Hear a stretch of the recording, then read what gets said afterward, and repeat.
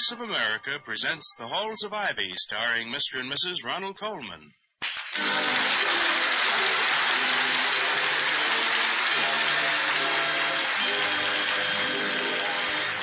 Good evening, this is Ronald Coleman. And Benita Coleman. Inviting you to join us again on the campus of Ivy College. And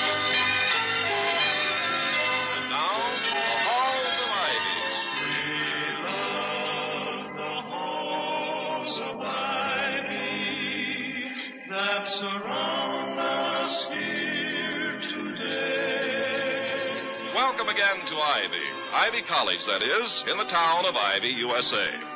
For the past week, administrative chores have been delegated as much as possible because President William Todhunter Hall and his wife Victoria have been and are deeply involved with a benefit theatrical production for the undergraduate Ivy players, written, acted, and presented by the staff and known as the Faculty Follies.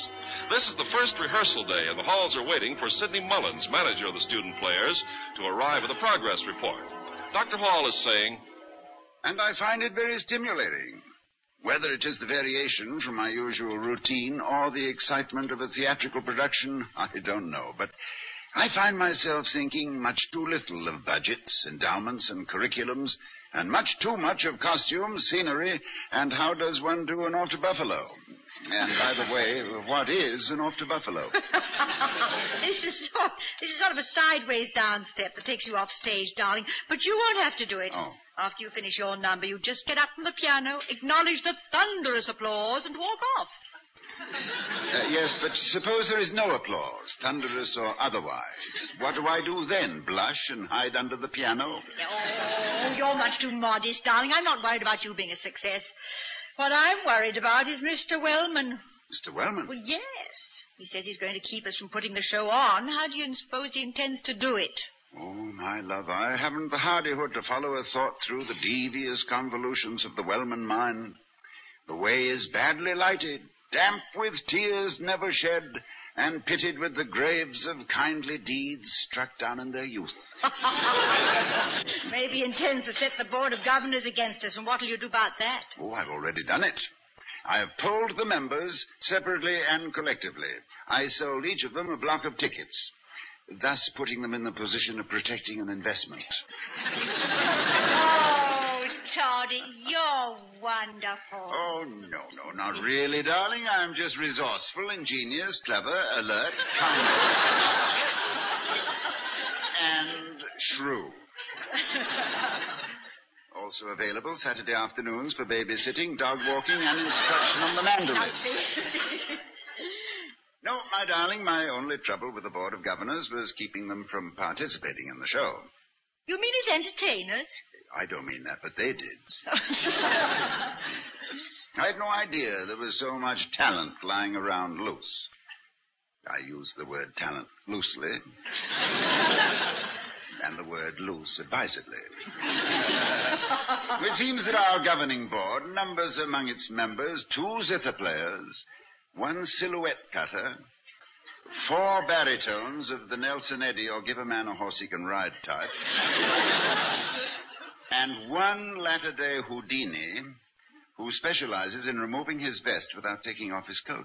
Oh, yes. No contortionists? Oh, they were all contortionists. What? Well, you should have seen them bending over backwards to be polite and bowing me out at the same time. Oh, yes, sounds like quite a trick. And we mustn't forget that old juggler, Mr. Wellman, who keeps everybody up in the air at once. And I wish I knew what he was.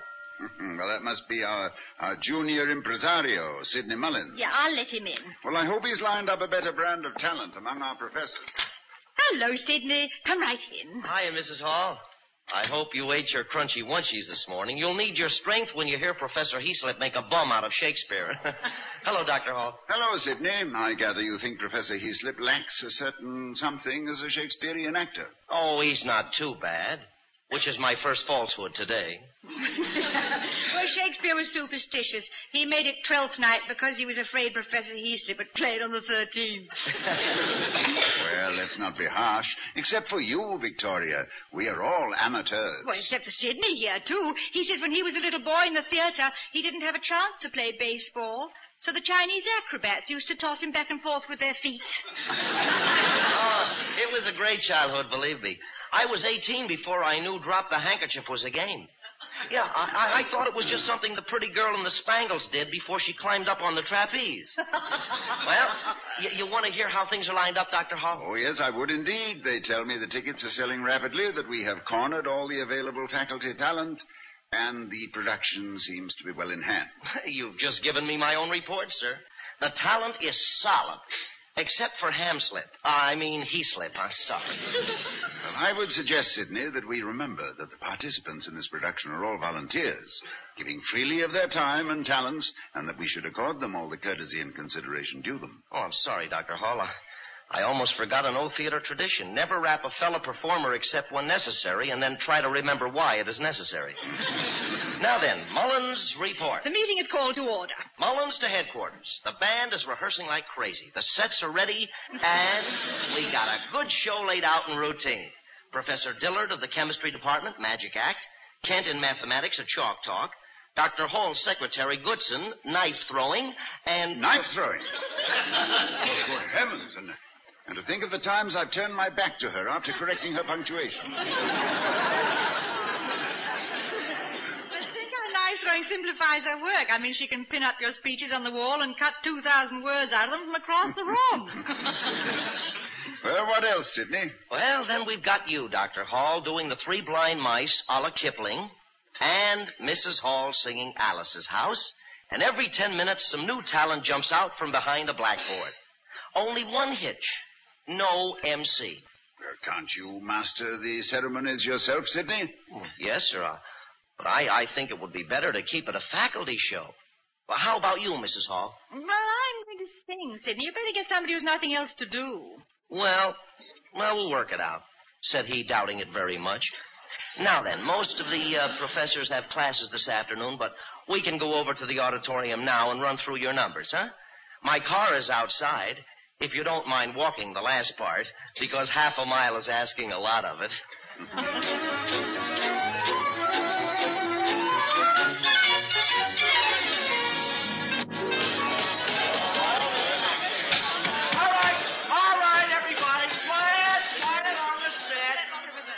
Cecil B. DeMullins, folks. Let's have a little lull, kids. Now, we want to run over a couple of numbers. I'm afraid mine will sound as though it had been. Had been what, dear? Run over. Nonsense. It's wonderful. Oh, Mrs. Hall, how's about trying your song now, huh? Now, you're fine. I'm ready. Oh, good. Okay, everybody, quiet, please. We're going to run over Mrs. Hall's number, Alice's House. Hank, how about an introduction? And keep it bouncing and bright. Okay, folks, okay. Break it up. No more rehearsal. The show's up. Everybody go home. Why, Officer Grogan. What do you mean, no more rehearsal, Grogan? We just started. Mrs. Hall, far be it from a mere cop to dispute the president's wife, but you just finished. It's orders. You gotta break it up. Whose orders, Grogan? The fire commissioner, of which, of whom... Which is it, Doc? Well, I think you mean whom. Of whom what? Of whom what, Mr. Clarence Wells? Chief Fire Commissioner. This building is held under violations 542, 756, 23, and 139 of Section B. Not enough exits, stage doors opening inward instead of outward, smoking on stage, untested extinguishers, and no fireman requested to stand by during rehearsals. I'm sorry, but I got my orders. Well, Grogan, you, an old vaudeville performer, I thought you loved the theater. I do, ma'am, and I also love to eat. To eat, I gotta work. To work, I gotta obey orders. I got orders to close up the show. So, QED, as the saying goes, Grogan follows orders. But, Grogan, we can fill the extinguishers, we can change the doors, we can get a fireman to stand by, we can enforce the no-smoking ordinance on the stage. Yeah, and we can hang Mr. Wellman up by his thumbs. Excuse me, folks. Yes, Sidney. Grogan? Not of McGillicuddy and Grogan, old-time songs and new stolen jokes. The same kid, but the title was Grogan and McGillicuddy, just to correct you. We played the Gesundheit. Uncle Francis! Uncle Francis? Don't you remember me? Little Sidney Mullins, the four flying Mullins, Roscoe, Mamie, Biggie, and Flip. And me, little Sidney. When I was only a year old, you used to sneak back to the dressing room and feed me barbecued pork and strawberry pop. Well, no wonder Vaudeville died. Little Sidney Mullen. Well, it certainly is a small world. Hey, your old man owes me $1 for laundry. Hibbing, Minnesota it was. He told me, Uncle Francis. He told me if I ever saw you that I... Here's the $1. And say, remember the soft shoe you used to do? This one? Huh? Look, kid, look. It's no use playing on my sentiment. I got orders to close the show. You mean you remember that old number? Could anyone ever forget it? Hey, cut it out now. Look, I'm Grogan the cop. I got orders. Close the show. Yes, but Grogan, you, as an administrative officer on this campus, you are qualified to participate. Your talent, we need you. Please, Uncle Francis. Oh, wait a minute. Hey, this Clarence Wellman now, he couldn't be the Wellman of Wellman and Fishnose that had to train Selak. No, Grogan, I'm sure this Mr. Wellman was never in show business. In fact, he obviously dislikes show business and show people. Oh, he does he? Hey, Sidney, give me that lead in again. Right. Nothing could be finer than to be in Carolina in the morning. Nothing could be sweeter than to step right up and meet her in the morning. Go. I was by your house last night. Why didn't you come in? I didn't know where you lived. No, Uncle Francis, please. What's the matter? It's a soft shoe, Uncle Francis, a soft shoe. You can't do it in those shoes. Yeah, I guess you're right. These is cop shoes. These shoes are good on the beat, but the beat ain't right for these shoes.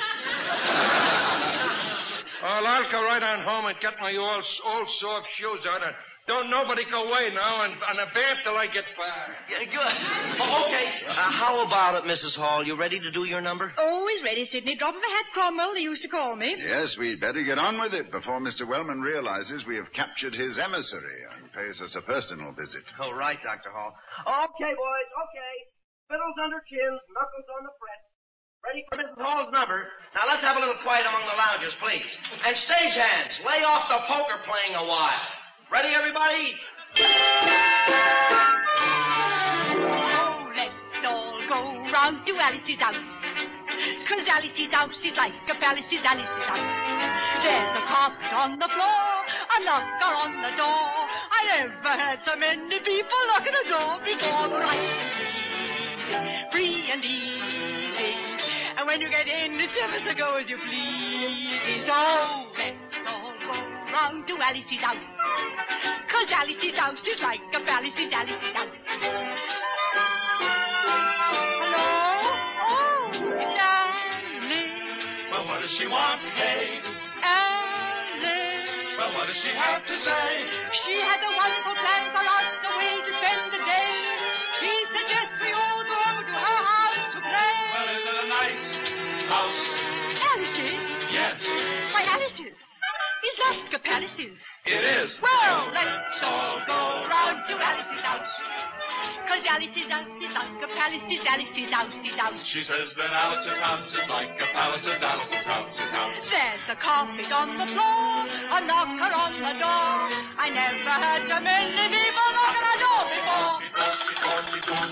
Right and free and easy. And when you go in, it's ever so go as you please. So let's all go round to Alice's house. 'Cause Alice's house It's like a palace. is Alice's house. It's like a palace. Alice's house is like a palace is Alice's house.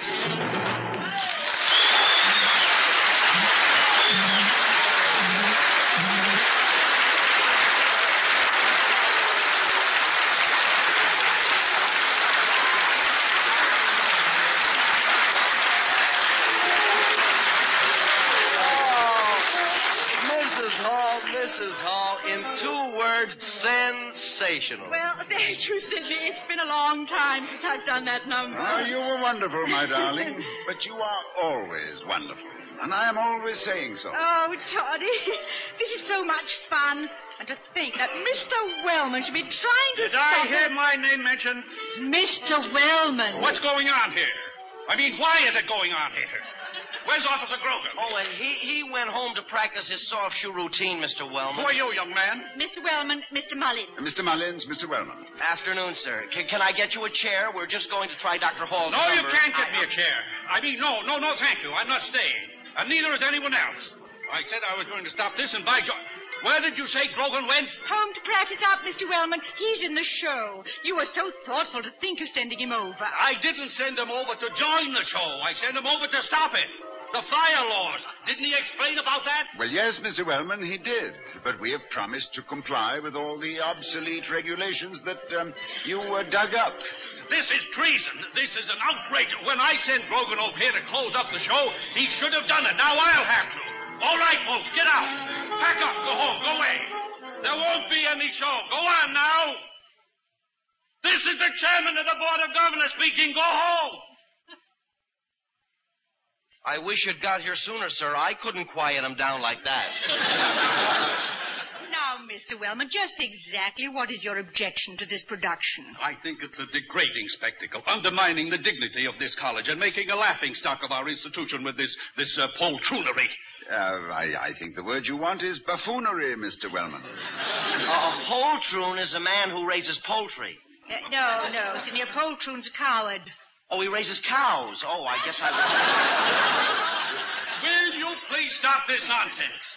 I am here to see that Ivy College is made a mock of. Not made, that is. I mean that we must not lower our standards to such a...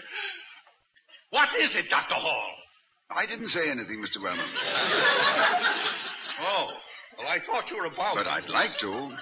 I understand that your principal objection to this fundraising project, the Faculty Follies, is that it lacks dignity. Precisely, and if... Then, if we could inject the right note of austerity, of quiet rectitude, of elegance and restraint, you might withdraw your objection. Certainly, but you can't do it. How could you do it?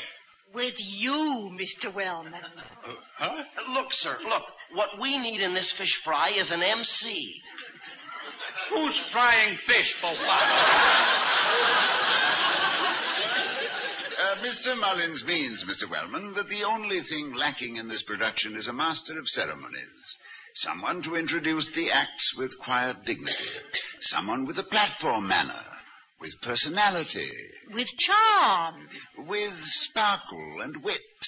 In short, Mr. Wellman, you. You mean just because I have achieved a certain modicum of success as a speaker that I join you? Me?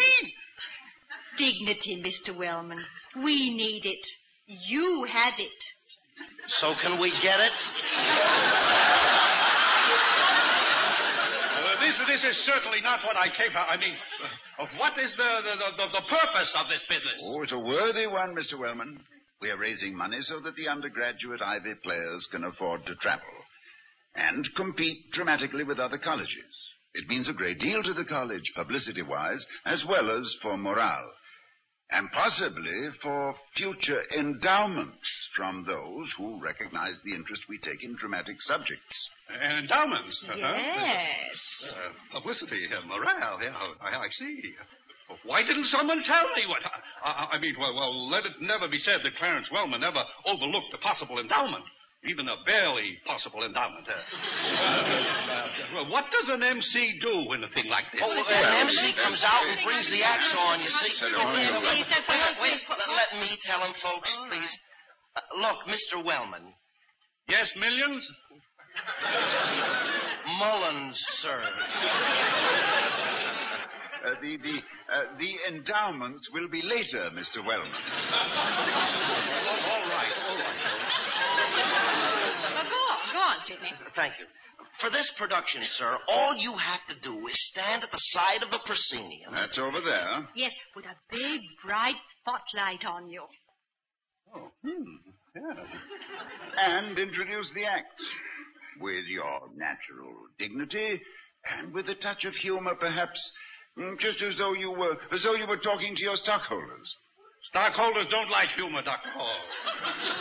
They see you smiling, they think you're being tricky. Let them see tears in your eyes, and then they don't worry about watering the stock. Say, I'll try to remember that. That's exactly what we mean, Mr. Wellman. Look, let's try this for size. We're just going to run through Dr. Hall's number. You introduce it. Of course, you'll have ample opportunity to write your own material, Mr. I don't need to write it. I think on my feet. What are you going to do? 3 blind mice, as Kipling would have written it. You're on, Mr. Wellman. Ladies and gentlemen, it was from the great Rudyard Kipling we learned about India. Through him, we know how the people of Calcutta dress, how the people of Bombay eat, and how the people of Burma shave. And now we will hear in the mysterious atmosphere of the East the familiar story of the 3 blind mice. Folks, our president, Dr. William Todd Hunter Hall, with 3 blind mice, as Kipling might have written it. Take it, Maestro.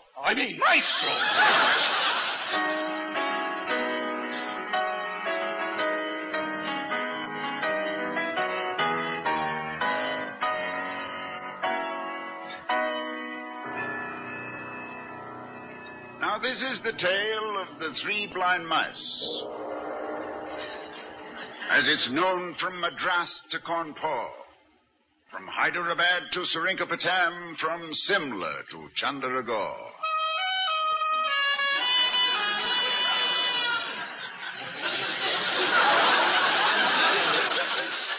And ever they tell the tale anew, as bond of our kith and kin, of the 3 blind mice, and the sin, and the price.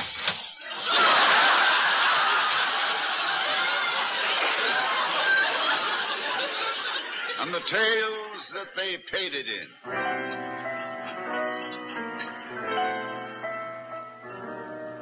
Reckless, rampant, raging, they ran, for the 3 and blind. Hot on the track of Mohammed Din's wife, golden-skinned daughter of Ind. Wife to a farmer, a man of the hills, where the Khyber leads down to Lahore, and the slithering stride of the bitten snowslide is drowned in the bullock train's roar.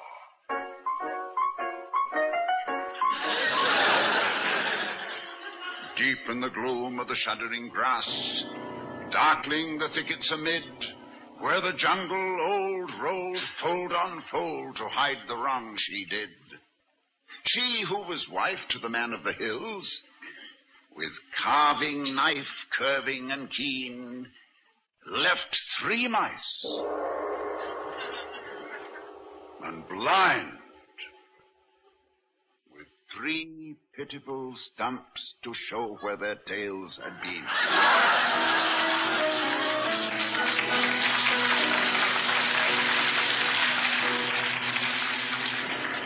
And this is the tale of the 3 blind mice, as they tell it in Mandalay, where the dawn does all sorts of impossible things, and China's across the bay. Ever they tell the tale anew, as bond of our kith and kin, of the 3 blind mice, and the sin, and the price, and the tales that they paid it in.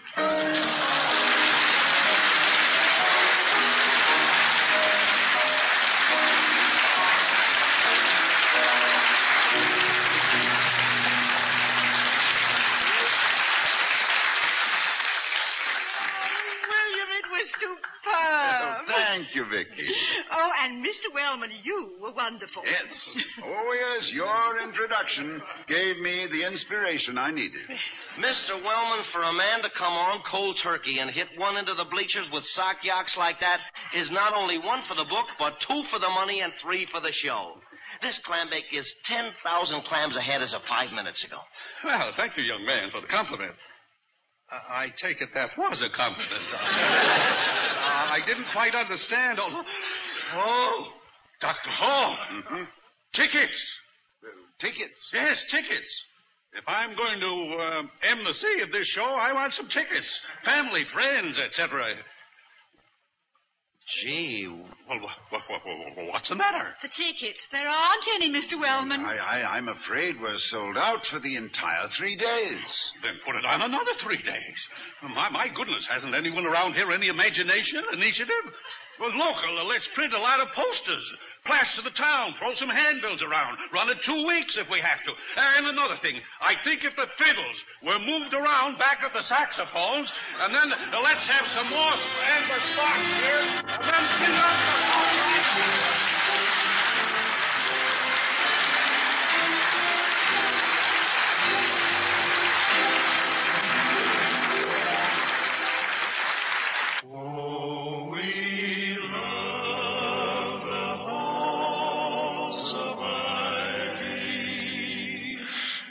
Surround us here today. This production of The Halls of Ivy was broadcast with an actual audience present in the studio. We be far, far away to the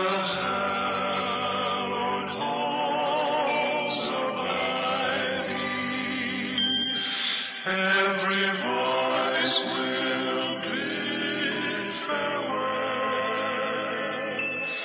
and shimmer off in twilight like the old vest